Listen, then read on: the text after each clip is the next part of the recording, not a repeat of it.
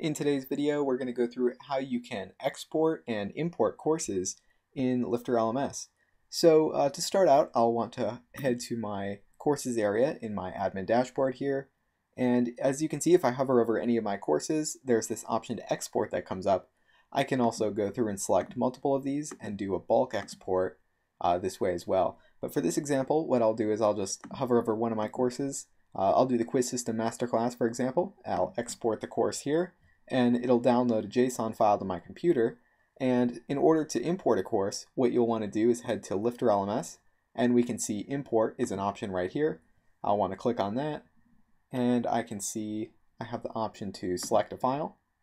I'll want to select my Quiz System JSON file, open that up, and click on import, and it'll go through and import that course and everything in that course and quizzes and that kind of thing.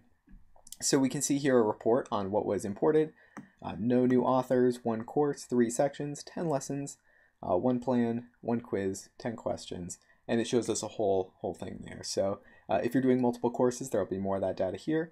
But if we head back to courses, we should see we now have 2 of those quiz system courses. So it's pretty easy to export and import courses from site to site in LifterLMS. That about wraps it up for the exporting and importing of content in Lifter. This has been Will Middleton. Thanks for joining me, and I'll see you in the next one.